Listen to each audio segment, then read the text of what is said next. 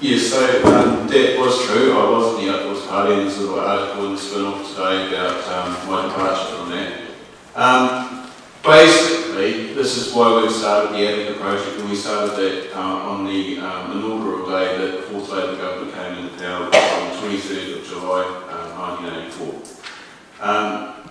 The small party problem is sort of sometimes also, we might say, in the big parties as well. What we've got is a leadership model, and when you read the article, you'll see that I've probably been a little bit crass, but what happened in the small party is we had leaders, but all of the people with the passion for what they wanted to do, it was all shut down. It couldn't get through the leadership model. It's like trying to push something through a little wee pinhole. And we find that in our communities, you know, as we're trying to do things, as we're trying to get things past government, as Martin said, you know, they're not listening.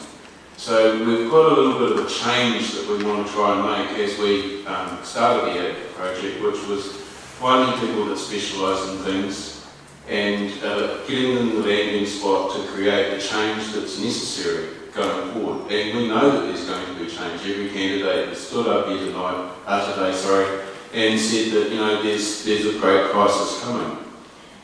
There's small parties across New Zealand that are saying that we should be in fear of that, you know, and we possibly should. But I think that we're a very resilient country, but I think we do have to do some very big structural changes.